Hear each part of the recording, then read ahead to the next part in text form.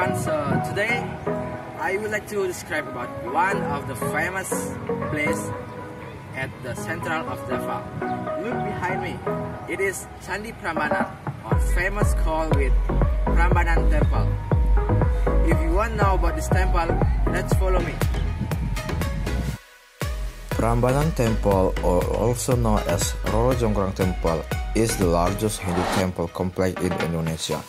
It's precisely located in about 17 km northeast of Yogyakarta city, central Java.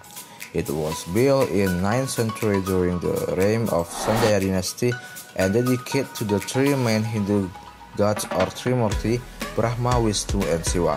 Its greatness and magnificence attract many visitors from around the globe every year. Prambanan Temple was built on a 4-square plain. Each plain is separated by 4 walls with 4 large gates on the middle as the entrance.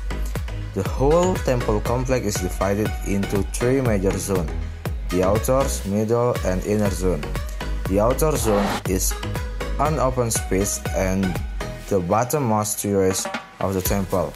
The second area is the middle zone where hundreds of small temples were standing. The last area is the inner zone. It is the holiest and highest terrace of the temple.